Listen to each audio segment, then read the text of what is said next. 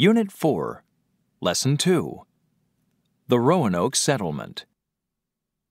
Only a few Europeans lived in North America in the 16th century. Most of them settled on the northeast coast.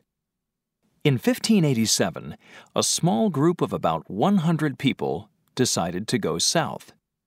They moved to the small island of Roanoke. That area later became part of the state of North Carolina. Unfortunately, the Roanoke settlers weren't well prepared. They didn't have enough food for the winter, and there wasn't enough grain for future crops. Their leader, Captain White, decided to sail back to England to get supplies. However, there was a war in Europe, and 3 years passed before he returned to North America. When Captain White came back to Roanoke in 1590, he was eager to see the settlers.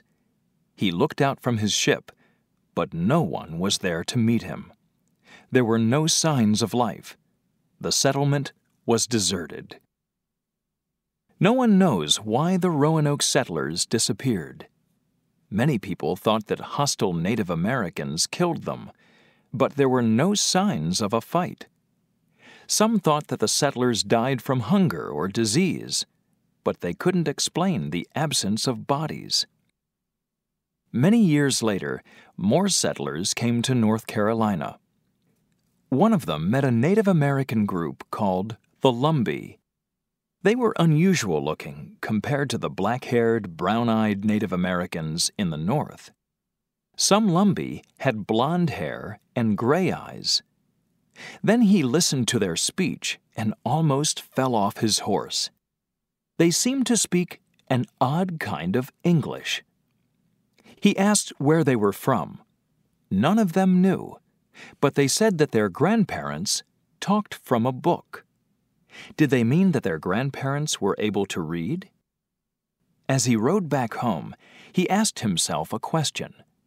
Were the Lumbee people the descendants of the Roanoke settlers? People are still asking the identical question.